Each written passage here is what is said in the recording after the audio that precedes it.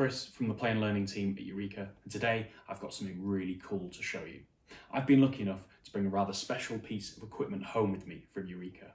It's a camera that lets you see the world through a whole different light. Now our eyes, they see the world through visible light. All the colours of the rainbow, from red up to purple.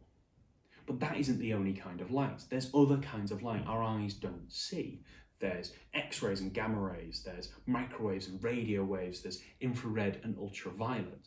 And they all appear along with visible light on something called the electromagnetic spectrum.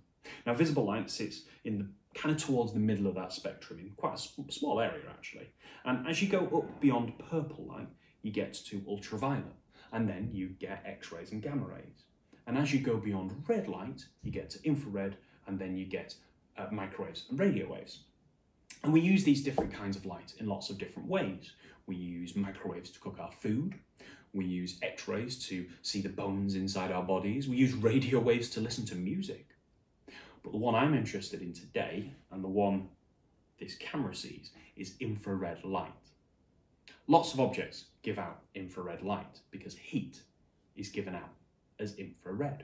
So the hotter an object is, the more infrared light it gives out. The less hot it is, the less infrared light it gives out. And this camera looks at how much infrared light is being given out by an object. It then converts that into light that we can see and pops it on the tablet screen.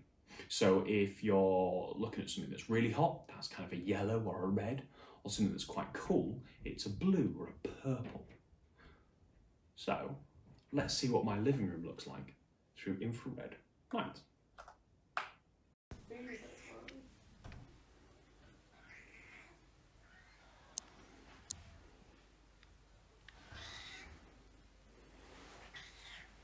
Cats have my life.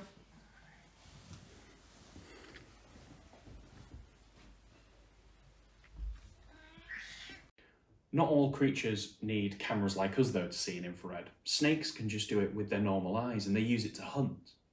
But now we can see the world through infrared. We do use it in a few different ways. One example is firefighters. They use infrared cameras sometimes to look through smoke and dust in dark buildings so they can find fires or people. And telescopes use it as well. Next year, we're planning to send up the James Webb Space Telescope. And it has a big infrared camera that's much better than my little one. And it's going to use that to look through nebulas and dust clouds, to see stars forming and what the early universe looked like. There you go then. There's a little bit of a taste of what the world looks like in infrared.